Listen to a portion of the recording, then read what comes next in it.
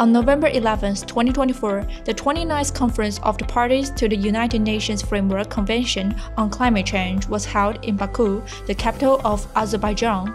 On the first day of the opening, Article 6.4 of the Paris Agreement was approved, marking a historic moment for the global carbon market.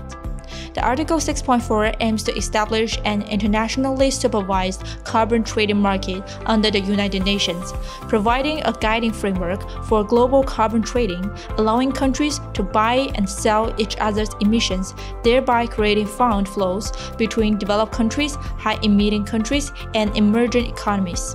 How will the Article 6.4 be effectively advanced? What impact will it have on the global carbon market? Martin Hession, Vice Chair of the Article 6.4 Supervisory Body, provided a deeper interpretation in the interview.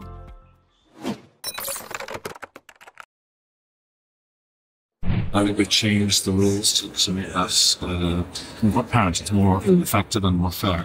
I know you want a concrete example, but let's say that we're replacing fossil fuel power plant with renewables. That would be a decrease in emissions, which the credits would be shared between other countries. You might also have a removal project where oxygen or CO2 is taken out of the air and stored, or forestry projects where that also happens. So essentially there's a whole range of things that can be done, and it'll depend on the different countries what they see as transformation. There'll be cheap things that they want to do themselves, and then the more expensive things, which I think is an important thing that they might want to sell in the international market. But we're dependent on that demand, and we're also depending on the host countries very much to decide what is transformational for them. Yeah, so during next year. During COP, yes, we're expecting a negotiation process for further guidance will be given to the body, and parties, will be expressing concerns, priorities. And, we wait to hear. Obviously, we're very aware of what parties are saying. There are differences of views and different things, but I think broadly there's a welcoming of this. And worth coming and hearing. But, and obviously we will get a decision that we need to respond to. On a boring level, we've got a work program to address a lot of issues. It's an implementation that we need to do. As Maria was saying, we're expecting the first methodologies to be agreed on with the standards towards the end of next year. We've got methodologies in process at the moment, so this decision frees up that process and gives it a direction. So the first projects are probably going to be those that are in transitions from the CDM to the new ones. I think we expect certainly by the end of next year or early next year. We have a system of, they're called DOEs, but we have a system of accrediting that typically in the past it's been companies like DNV, people who accredit standards and ISO and different things. So we have our own accreditation standard where they have to have particular competencies, and it'll be that the third-party verifier market, DNV, trying to remember the names of all of them, but essentially they're in the business of verifying things. We will have a process to make sure that they are doing it correctly and that they have the competences that we require them to have. And that process is ongoing as well. There's always an argument to have a standalone UN agency. I think we can't do everything on our own, and we get criticism that we need to have a third-party independent voice. We got that criticism of the POs, and I think we do have an independent third-party PO, but people need to look at it. And I think in terms of, obviously we'll be checking the projects and checking all the standards ourselves, but to have that third voice is important. We've had offers to do this from different agencies, but I think that this is the system that's the most flexible and can be deployed the most effectively.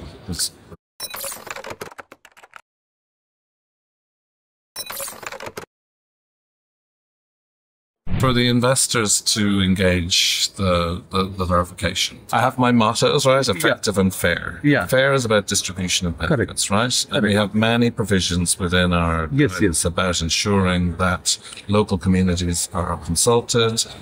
Obviously, the country itself has to approve. Yeah. I mean, these are features that don't exist in the broader market. we're a UN-based system responsible to parties, and we have processes in place that are not just about consulting the party, but about consulting the local communities, Indigenous people, affected people, and a grievance system that things can come directly to us, complaints about how the tool is being implemented, and appeals against our decisions should we get it wrong. So I think there's a process for access to justice, if we can call it that, or access to make sure that we're doing what we say we want.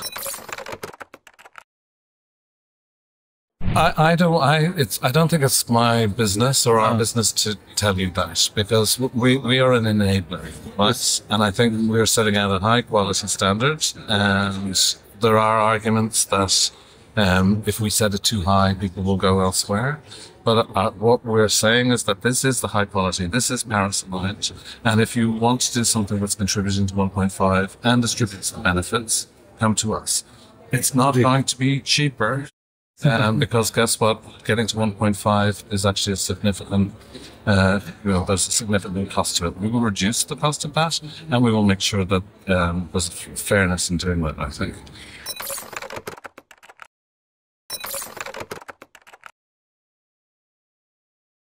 Well, I mean, now this is getting into commercial stuff, right? I mean, first of all, there's a process to get to the ton, and then there's a price associated with that ton, and people will invest in getting that ton based on what price they think they will get to it. And, I can't speak to the different commercial arrangements that might be. The unit of value is this ton, and what its value is dependent on the demand, and then people will invest and take risks around price, as the markets do. That's their job, not ours. Yeah, we're not setting a price, and sadly we're not in charge of the price. We're just in charge of the quality of the supply. Well, there is demand out there, certainly, and we've heard from others out there. But I also, I want to underline that the figures that we get are dependent on some assumptions, right? And carbon market players will tell you trillions. But it's based on the assumption that we have NDCs that are consistent with 1.5, which we don't have, and it's highly dependent on people being willing to do the trade.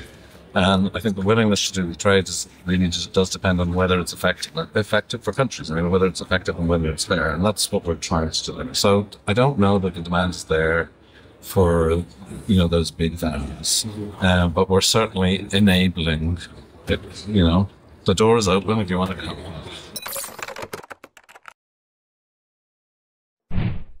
I think we have a mixture of both. Like, there's some countries that have already said that they need to buy hundreds of millions of tons. So there's significant demand, maybe not in the quantities that we can find. So we will have parties coming to buy.